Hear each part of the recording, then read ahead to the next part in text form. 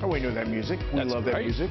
Time for the Baltimore Buzz, favorite part of the show. If you're in need of a getaway, I think we all are, maybe the perfect time to plan a trip because it's National Plan a Vacation Day. With the pandemic, you may not want to get on a plane or a train, but you can still get away close to home. Whether you love the beach or you'd rather go camping, Travel Maryland out with a new travel guide that has a little something for everyone. I like to take a vacation day. You and me both.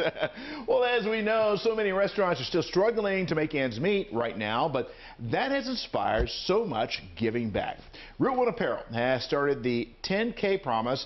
That's a win-win for everyone, and here's how it works. Over the next few weeks, they'll be selecting 10 restaurants from the Baltimore City area. They'll buy $1,000 worth of gift cards from each of those restaurants. Then they'll give away the gift cards to their followers. The most recent restaurant getting the help is Mount Washington Tavern.